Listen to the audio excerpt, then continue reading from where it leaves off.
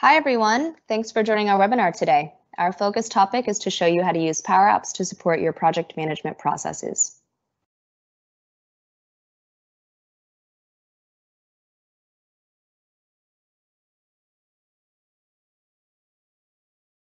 My name is Sarah Howard, and I'm with a Microsoft Gold partner called Progility.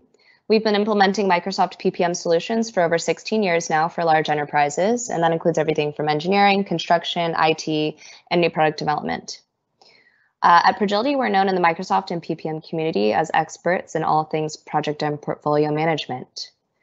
PMOs and CIOs typically come to us when they can't easily explain what's going on across all of their projects. They don't know what resources are working on what work, and they have a hard time getting consistent reports and metrics to make project-based decisions. We do offer services and solutions in 3 core areas, the first being deployment and consulting services. This is Progility's core business, where we provide professional services for successfully planning and implementing Microsoft project and portfolio management, including Microsoft's Project Online, integrating PPM with line of business applications, and delivering strategic portfolio management solutions to support top-level management planning. We also have a growing business intelligence practice that leverages best-in-class solutions such as Microsoft's Power BI.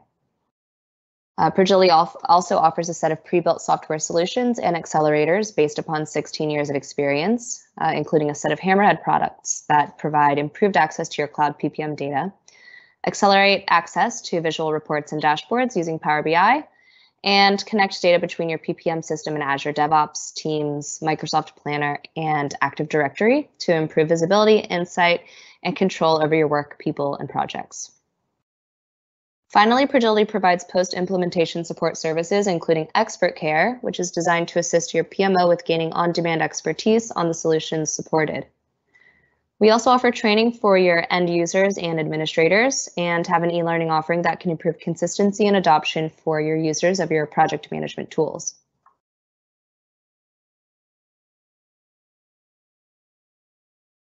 We do have a few final webinars for the series covering how to use Project for the Web to manage business projects.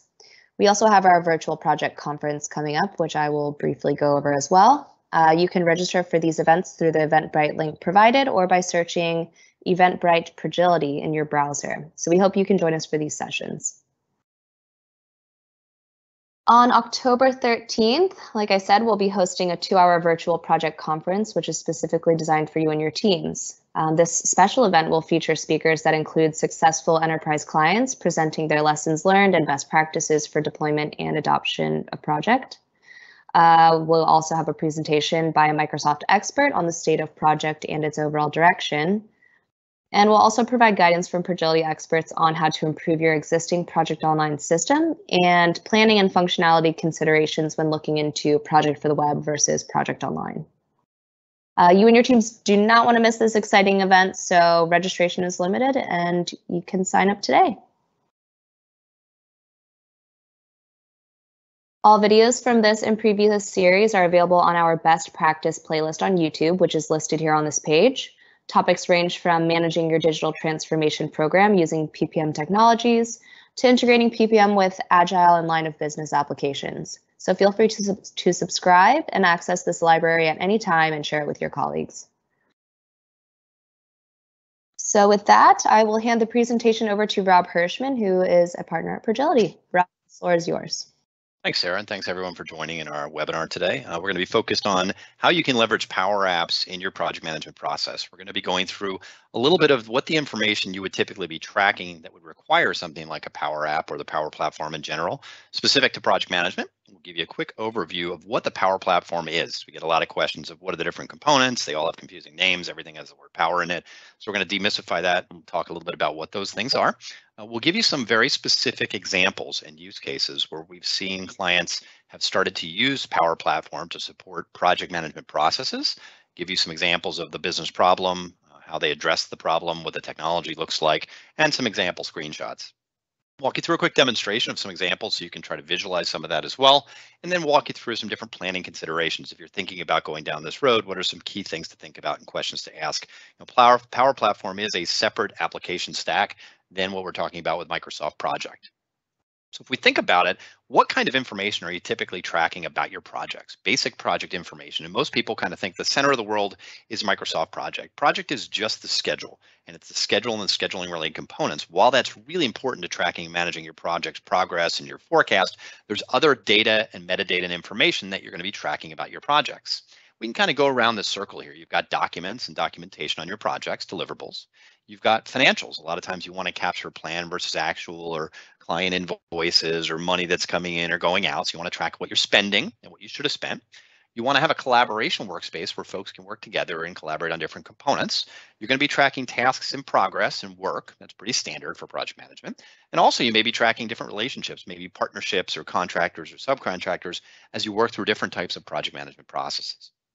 Kind of on the left side, obviously you've got to have security and controlling access to all of this data and information. You've got to have a communications platform where folks can communicate in near real time, leveraging tools like Microsoft Teams in the middle. You've got workflows and procedures and processes you want people to follow to submit information, to review information, to approve information, and finally close that out and make decisions on it.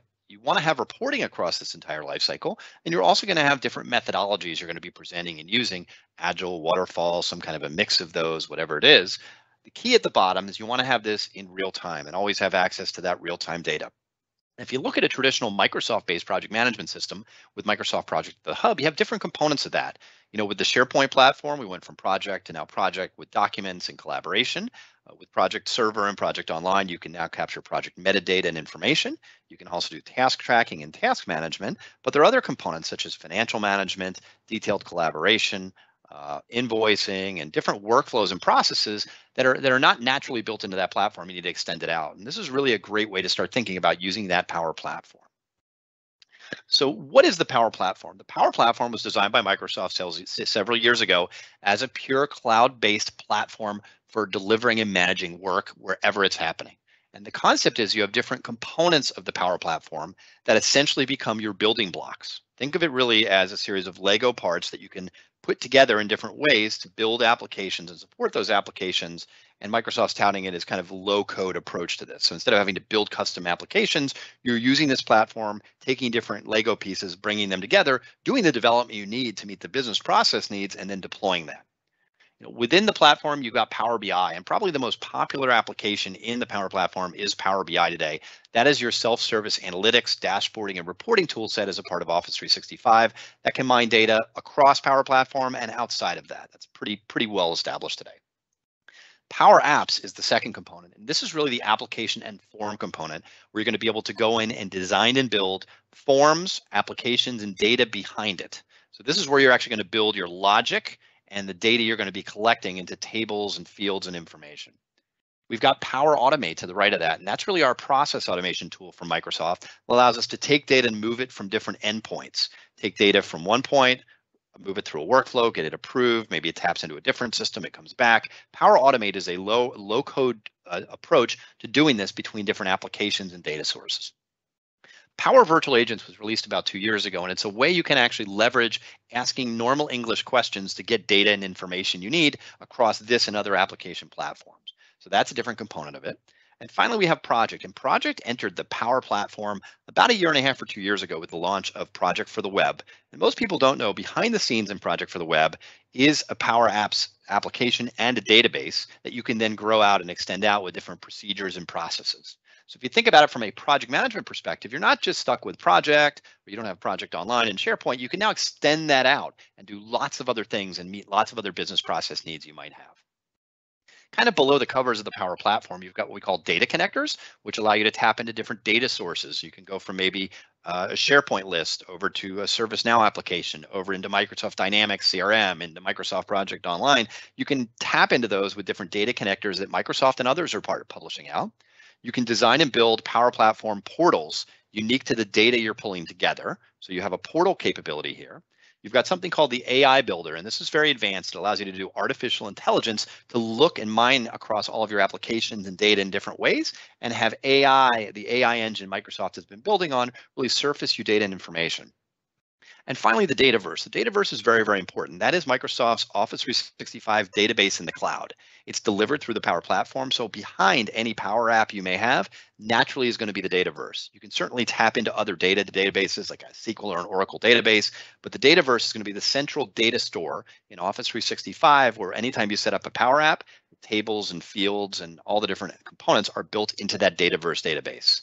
So this is really going forward. This is the platform of the future for Microsoft, where they're going to be recommending applications be designed, built, and deployed through. They're part delivered all through Office 365 natively. That's really important. So you don't have to go outside Office 365 to access these. So, why is Power Platform important? Why should you even care about this? There's really 5 reasons you may want to start to think about caring about it. One of the big ones is that we found a lot of organizations have gone, quote unquote, all in on Office 365. And that means wherever possible, they're going to try to surface data and information through the Office 365 cloud. So whether it's using Teams as a user interface into different applications, deploying Office 365 native applications using Microsoft Forms, and developing applications using tools like the Power Platform, this is really, as you see in the red box, this is the future of development and the development platform for Microsoft. It's all within Office 365 and it's all based on the Power Platform. It is a pure cloud architecture and a pure cloud database, the Dataverse, as we mentioned before. So all of your data is going to be securely stored in the Microsoft Office 365 ecosystem and out there in Azure. It also allows for integration inside and outside of Office 365, which is really nice for data connectors, for workflows, for applications. You're not just glued into Office 365. That's the delivery platform and the build platform, but you may have application data in other applications in places, a service management application, a help desk, maybe a financial application. You can tap into all of that using the Office 365 cloud. It's really, if we look down at the blue box, this is going to be the platform going forward for Microsoft for replacing any native apps, any apps you've built maybe in a pre-Office 365 environment with on-premise custom .NET applications or Java applications. You can re-platform them as a native app in Office 365 using the Power Platform. And you'll see here, really, when we look at where projects going in the future, all the next generation of project will live in Office 365. It lives there today, but just from a pure architecture perspective, it's going to be living on this Power Platform. So it's really important that you start thinking about it. You may not have any specific use cases right now, but it's something to start planning for in the future. So if we start looking at some different examples of where is Power Platform relevant when it comes to project management processes, we'll give you some examples.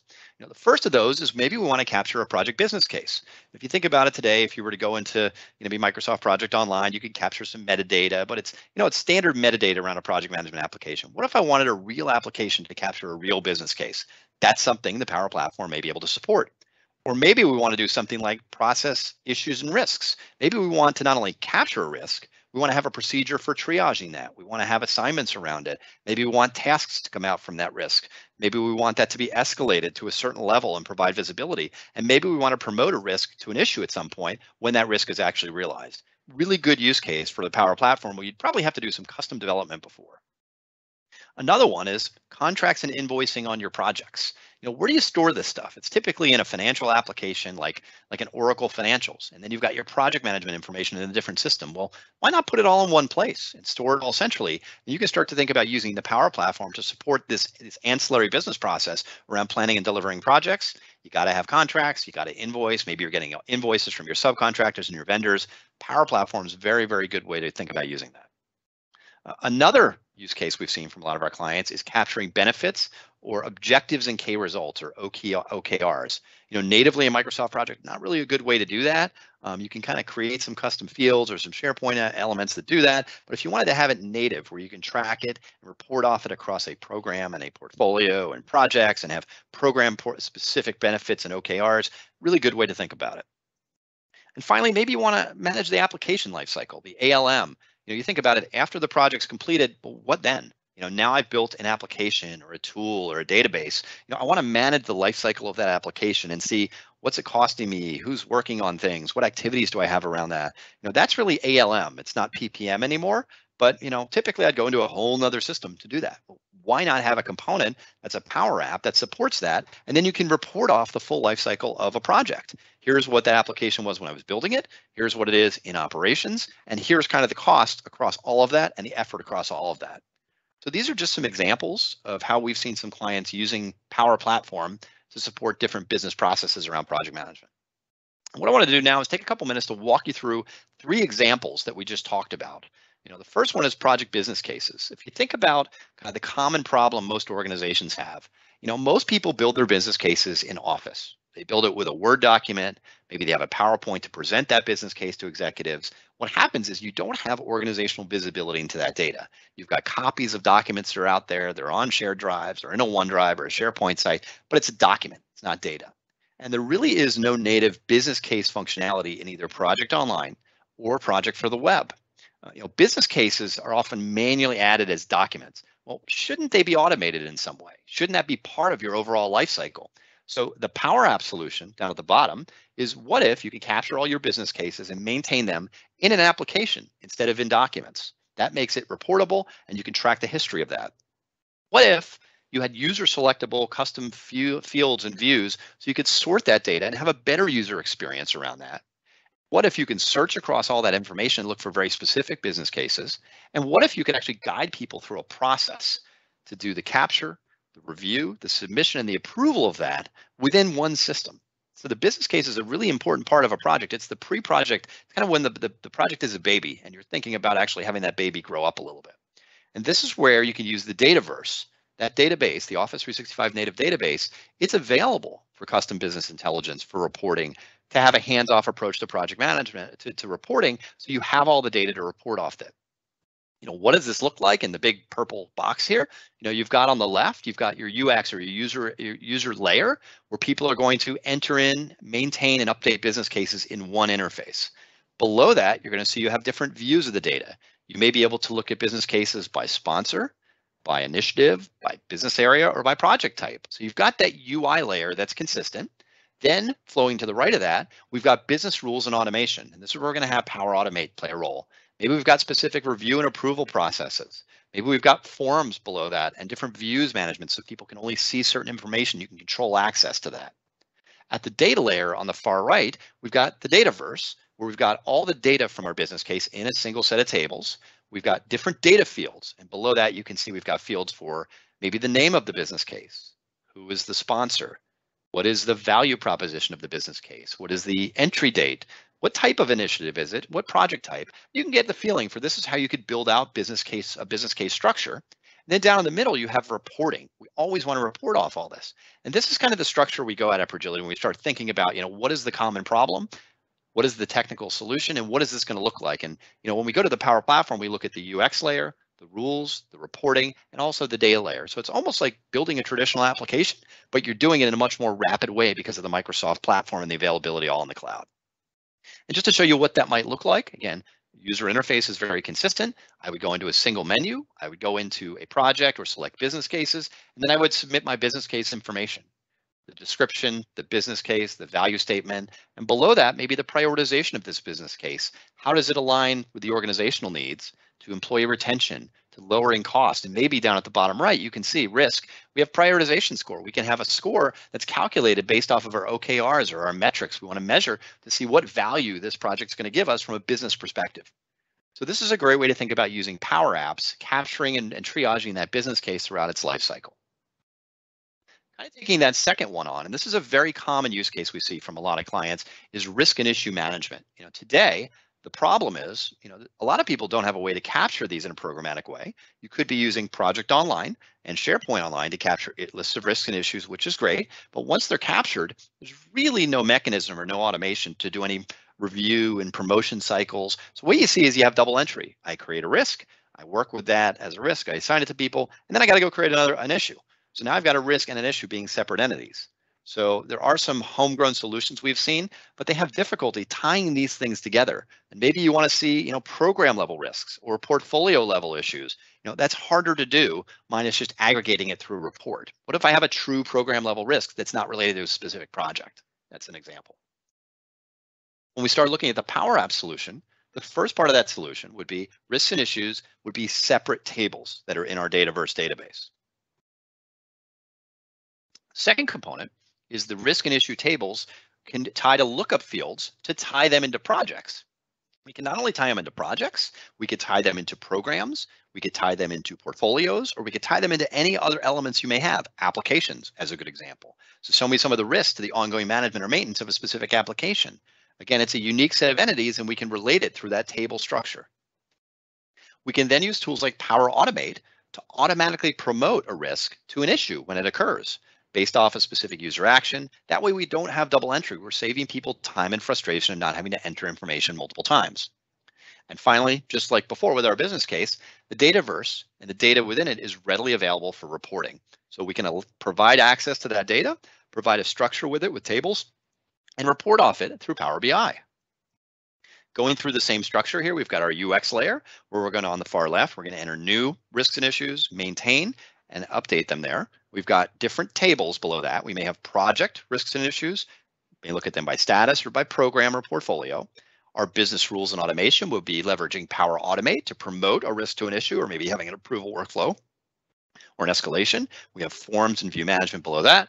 And on the right, we've got those separate tables we mentioned. We've got risks and issues, and then we've got fields of information below each. And that's how we can tie different fields there to other tables we have, to the project table, to the program table, or maybe to a portfolio table or an application table. And you can kind of think about how this might relate to your organization.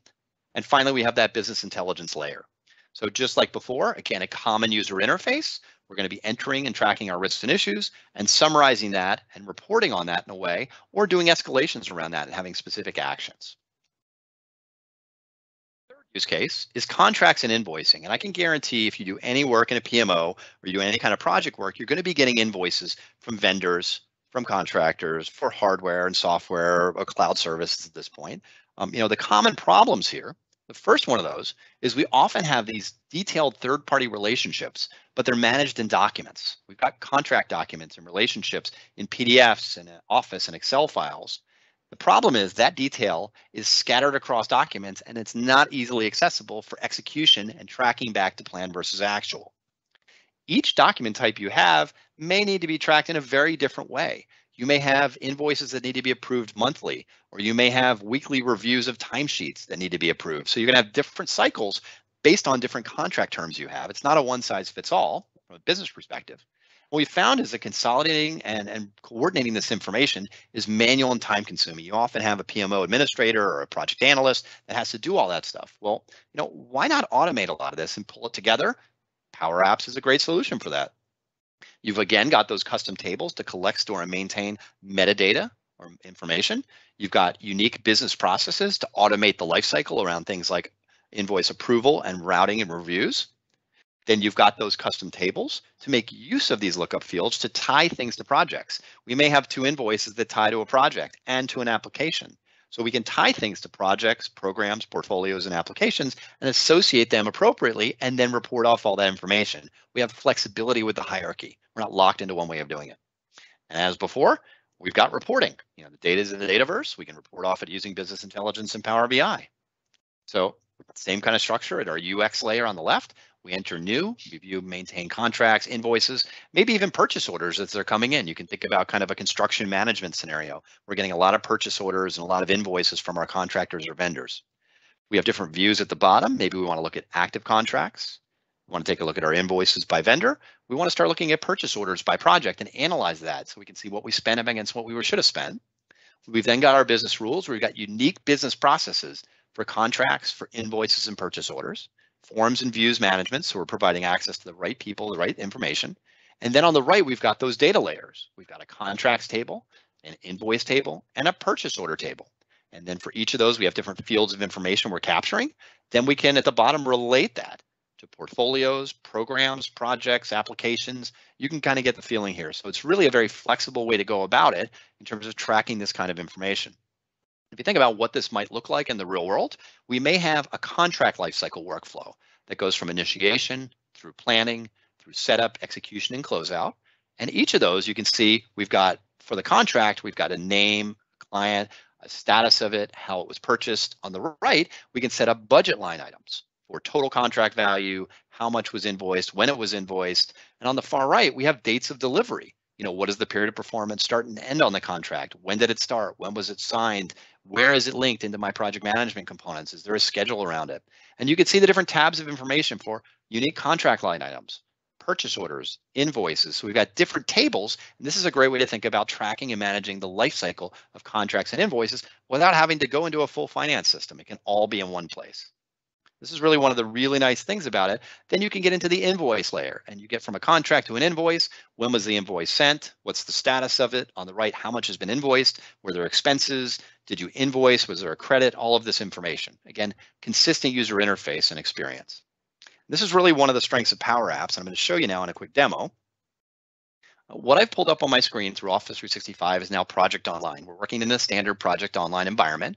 We've got our workflow and our processes here. We've got all of our unique components here, standard Project Online stuff.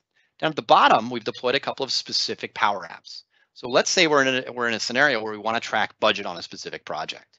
We can do this from a project page, or we could do it at an enterprise level. We could actually go in and have a budget tracking application where we may have a new budget line item. We could submit that on this project. We can give it a title, put an amount in, save that. We've built a very unique application. It's taken us into Power Apps. You can see at the top, it says Power Apps here, and what the actual application is. The data here is being stored in the Dataverse. So if it's a specific line item we want to review, if there's specific visits we have, if we have a conference, maybe we've got a team event, we've got a show coming up. Maybe these are some marketing events or specific client related things, or they're events related to the project here. And then we can start to drill down and see what we're spending on different components. So we can actually start integrating in maybe spend on projects directly in through Microsoft Project Online using a Power App. Or a lot of folks we've learned, they want to do customer satisfaction. As they're going throughout the life cycle of a project, they want to get feedback from their internal customers. They want to be able to go in and say, well, what was the feedback that was submitted by a certain customer at a certain point in time? And just the ability to click on that and now get an overview. We've got one of our clients has come in and they've given us a customer health rating of 100% on customer sat, which is great. How much of our service are they actually using on an ongoing basis? Who's the key contact for the client that submitted this?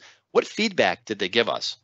Do I have any active work orders going on? If I know CSAT is high, service utilization is somewhere in the middle, this may be a great upselling opportunity for me. I may see if I have any in-process orders with them or any invoices that are outstanding right now. I may see what they've come and done in the past, or I may come in here and add some customer feedback right here, where I can have, again, an app where they say, how much the client can come in and say, how much did you use? Do you need more technical support? When are you going to increase your volume? How happy are you with our services? And submit these kind of fields of information. And then that's going to feed into my customer sat, roll up in my reports and dashboards here. And this is a Power App that can be used to not only capture the customer satisfaction, but also allow you to view it by client, and then report off this using a tool like a Power BI. So this is a really great way to think about it if you want to get your customer feedback. Instead of building a custom SharePoint list and having someone have to go to a SharePoint site and enter it in, build an app that does it. And it's very unique. It's very user-friendly. It can be used on their iPhone and their tablet and their Android device, whatever, or their PC. And they can very quickly and easily go in and submit customer satisfaction ratings. Another good use case for Power Apps. A final one we found is sometimes you want to capture information from mobile users. One of the great things about Power Apps is you can design an application that can be either mobile and or desktop friendly. So let's say we have a lot of people that are on the go. Maybe it's our sales team in the field. And they always have great ideas for new projects, but I have no way to log them. So what I can do is I can actually deploy a Power App to submit an idea. And this is what it would look like on the user's phone, where they can come in and say, I want to capture good ideas. These folks always have good ideas. Give that idea a title. What do you think this thing is going to cost us? Maybe it's only a $2,500 cost, but I think we're going to see about $10,000 in net new revenue. How important is this to the business? What's the business alignment? This will help. What areas of the business does it impact? Manufacturing, procurement, design, R&D. What's the status of it? And I can move this or I can control this. And finally, does it map to a product line I have? Maybe I'm doing product lifecycle management. I think folks in the field could give me really good ideas on new products as well as projects. We could submit ideas and allow people to come in and review those ideas, and then do these on their phone or their tablet or their PC. And this is a Power App that's capturing information that's integrating with our project management lifecycle in a certain way, shape, or fashion. And these are just a couple of examples of how you could use Power Apps. We showed you some structural examples. Now we show you some actual real world examples here. So if you're thinking about going down this road, Power Platform is a different platform. It's something new to learn for your teams. So some planning considerations for you and your team. Do you have any compelling use cases or business problems the Power Platform could support? We went through some examples today, but if you think about from a project management perspective, what are some things you've always wanted to automate, but you really couldn't do it because the platform wasn't available, you didn't have a bunch of developers laying around to do it, or you just didn't have the resources to do it? This may be a really, really great time to jump in and address those. So, what are these use cases that you could support? The second part, and this has more to do with IT, do you have an IT governance model or some kind of a plan for Power Platform? And this is something you're going to have to work with IT around. A lot of folks think they can go out and buy a web-based app and just start doing stuff. That's not very secure. What you want to do is think about how you can do things in your environment, in your network, potentially in Office 365. And IT really has to make this platform available and work with you because they're the ones that have to support it on the back end while you support the front end of the app. So think about, IT. Is IT supporting Power Platform? Are they there yet? Are they going down this road? Is this a platform that's going to be available? Because with Power Platform, as much as anything else, it's not just about the technology. You have to have the people in place. They're going to help support the platform and the application. You're going to have a process or procedure in place to go through governance and reviews and environment control and things like that. And then you have to have background on the technology. Since Power Platform is so new, a lot of organizations are just learning a lot of the stuff around the technology now. We can definitely help ramp those folks up if you need any assistance.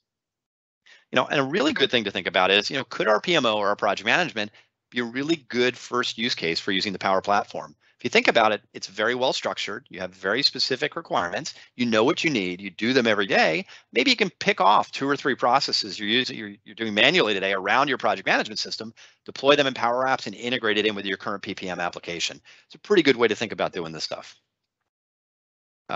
Also, you want to ask, is there an existing environment or a technology like Microsoft Project, Project Online, that you could use Power Platform to extend out? You're not going to want to start with Power Platform and build a project management application. You're going to want to start with a project management application that does certain things and build things around that, because PPM applications have a certain commercial off-the-shelf set of processes they support, and those are just great, but there are always going to be gaps between how you do business and what those tools can support. That's where Power Platform can be a nice fit.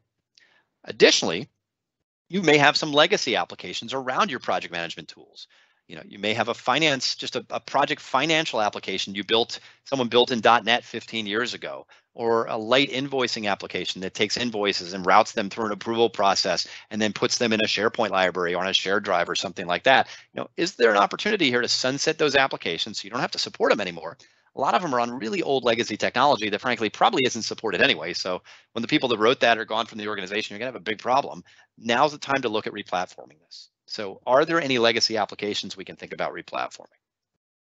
So, our goal today was to give you an overview of some of the possibilities with Power Platform. Obviously, this being really an application platform and a workflow and business process platform, there's a lot of possibilities with it, but hopefully this gave you some really good ideas. So with this, I'm going to hand it back to Sarah, who's going to get into our question and answer. Sarah? Thanks a lot, Rob. If you have any questions, please type them into the live event Q&A chat box.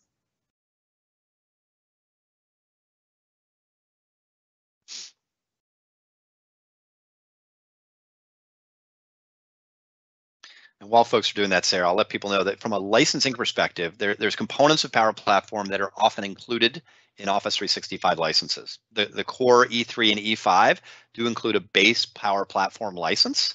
And then what you can actually do is there's a Power App through Teams, where if you build a Power App and deliver it through a Teams user interface as a core Teams app, that's actually free. So Microsoft doesn't charge you for those applications. There's some limitations to them where you can't go kind of full bore with them, but they can meet the majority of the needs of a lot of organizations we've seen. So if you have any questions around the licensing as well, every organization has a little different licensing, and the licensing is constantly evolving around the Power Platform, but you may find you own a lot of this capability already. So.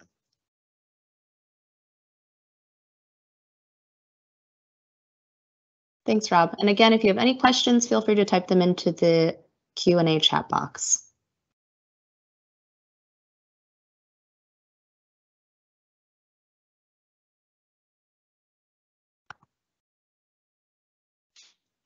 All right, it looks like that's it for questions. With the Power Platform being so new, we found so many organizations have ideas on how to leverage it, but no actual use in their environment. So maybe you have some ideas. If so, let's talk and reach out to us, and we can set up some time to do a discovery session with our team of Power Platform experts at Progility. My contact information is listed here.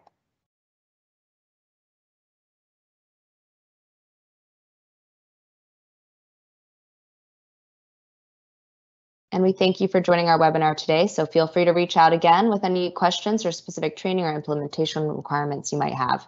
Again, I'm Sarah Howard with Progility, and we will see you on our next webinar. Thanks again.